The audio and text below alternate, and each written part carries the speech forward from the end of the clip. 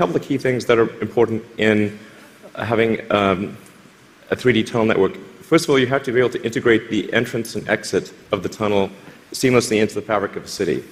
So by having an elevator, sort of a car skate that's on an elevator, you can integrate the entrance and exits to the tunnel network just by using 2 parking spaces. And then the car gets on a skate. There's no speed limit here, so we're designing this to be able to operate at 200 kilometers an hour, about 200 kilometers an hour, or about 130 miles per hour. I'm trying to dig a hole under LA. I mean, right now, I think one of the most soul-destroying things is traffic. It takes away so much of your life, and it's horrible. So we've got a pet snail called Gary. This is from Gary the snail from South Park. I mean, sorry, SpongeBob SquarePants.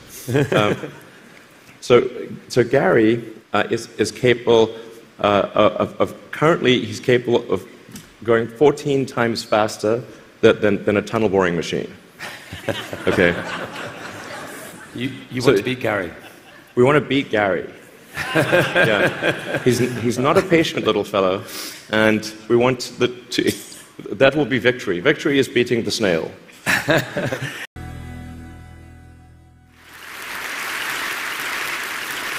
Elon, hey, welcome back to TED. It's great to have you here. Thanks for having me. So, in the next half hour or so, we're going to spend some time exploring your vision for what an exciting future might look like, which I guess makes the first question a little ironic. Why are you boring? Yeah, I ask myself that frequently. We're trying to dig a hole under LA, and this is to create the beginning of what will hopefully be a 3D network of tunnels to alleviate congestion. So, I mean, right now, I think one of the most soul-destroying things is traffic. It affects people in every part of the world. It takes away so much of your life, and it's horrible. It's particularly horrible in LA. I think you've brought with you the first visualization that's been shown of this. Can I show this? Yeah, absolutely. So this is the first time, just to sort of show what we're talking about. So there are a couple of key things that are important in having a 3D tunnel network. First of all, you have to be able to integrate the entrance and exit of the tunnel seamlessly into the fabric of the city. So by having an elevator, sort of a car skate that's on an elevator, you can integrate the entrance and exits to the tunnel network just by using 2 parking spaces.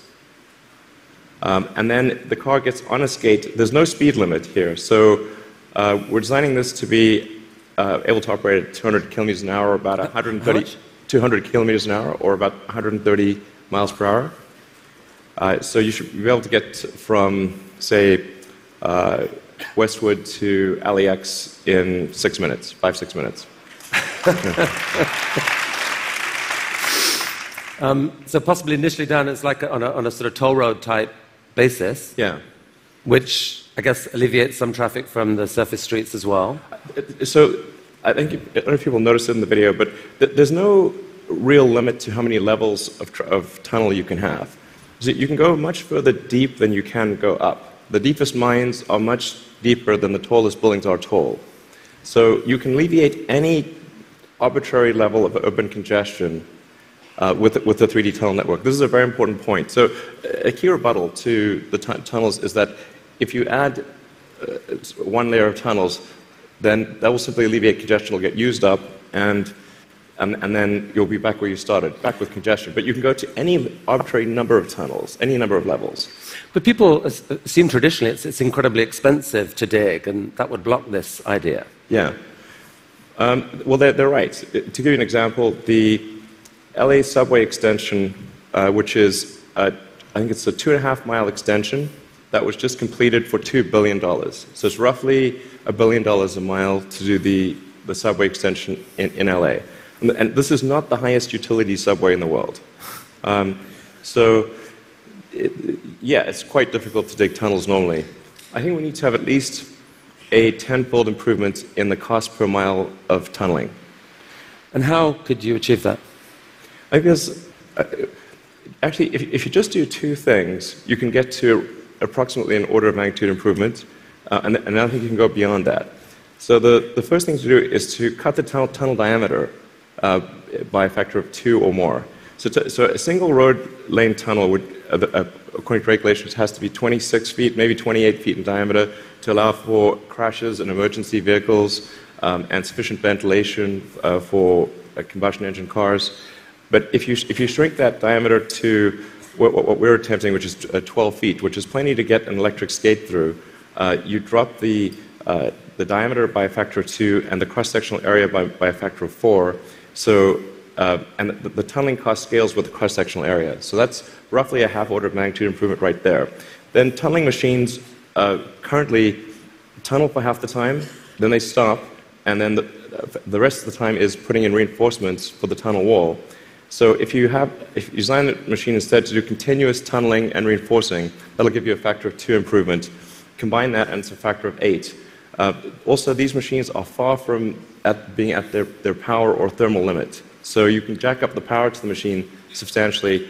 I think you can get at least a factor of 2, maybe a factor of 4 or 5 improvement on top of that. So I think there's a fairly straightforward series of steps to get somewhere in excess of an order of magnitude improvement in the cost per mile. Our target actually is we've got a pet snail called Gary. This is from Gary the snail from South Park. I mean, sorry, SpongeBob SquarePants. So Gary is capable currently he's capable of going 14 times faster than a tunnel boring machine. Okay. You want to beat Gary? We want to beat Gary. Yeah. He's not a patient little fellow, and we want that will be victory. Victory is beating the snail. But a lot of people dreaming about future cities, they imagine that actually the solution is sort of flying cars, drones, etc. You go above ground. Why isn't that a better solution? You save all that tunneling cost. Right. I'm in favor of flying things. Obviously, I do rockets, so I like things that fly. This is not some inherent bias against flying things, but there is a challenge with flying cars in that they'll be quite noisy. The wind force generated will be very high. Let's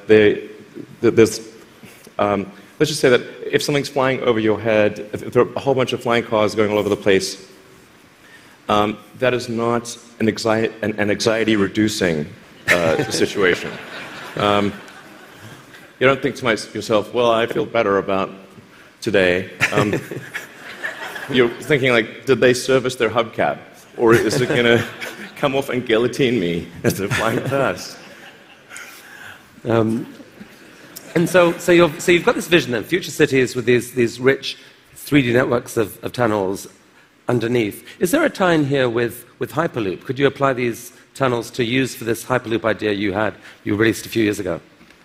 Yeah, so we've been sort of puttering around with the Hyperloop stuff for a while. We built a Hyperloop test track adjacent to SpaceX just for a student competition to encourage innovative ideas in transport. And it actually ends up being the biggest vacuum chamber in the world after the Large Hadron Collider by volume. So it was sort of quite fun to do that, but it was kind of a hobby thing. And then we think we might. So we developed a little pusher car to push the student pods, but we're going to try seeing how fast we can make the pusher go if it's not pushing something.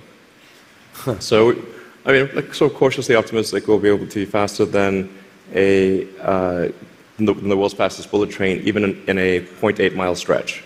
Whoa. Good brakes. Yeah. I mean, it's either going to smash into tiny pieces or. But you can picture then a Hyperloop in a tunnel, yes, running quite long distances. Exactly. So in looking at tunneling technology, it turns out that in order to make a tunnel, you have to in order to seal against the water table, you've got to typically design a tunnel wall to be a good to about 5 or 6 atmospheres. So to go to vacuum is only 1 atmosphere, or near vacuum. So actually, it sort of turns out that automatically, if you build a tunnel that is good enough to resist the water table, it is automatically capable of holding vacuum. Huh. So, yeah. And so you can actually picture this, like what kind of length tunnel is in Elon's future to running Hyperloop? Yeah, I think there's no real length limit. You could dig as much as you want. I think if you were to do something like a DC to New York Hyperloop, I think you'd probably want to go underground the entire way because it's a high density area. You're going under a lot of buildings and houses, and if you go deep enough, you cannot detect the tunnel. Sometimes people think, well, it's going to be pretty annoying to have a tunnel dug under my house. Like if that tunnel is dug more than about 3 or 4 tunnel diameters beneath your house, you will not be able to detect it being dug at all. In fact, like if you're able to detect the tunnel being dug, whatever device you're using, you can get a lot of money for that device from the Israeli military, who's trying to detect tunnels from Hamas, and from the U.S. Customs and Border Patrol that trying to detect drug tunnels. So the reality is that Earth is incredibly good at absorbing vibrations, and once the tunnel depth is below a certain level, it is undetectable. Maybe if you have a very sensitive seismic instrument, you might be able to detect it. So you've started a new company to do this called the Boring Company. Very nice, very funny. But what's funny about that? How much of your time is this? 2 or 3%. You've called it a hobby. This is what an Elon Musk hobby looks like. I mean, it really is. Like we actually, this is basically interns and people doing it part time. So this is. We bought some secondhand machinery, and it's kind of puttering along, but it's making good progress. So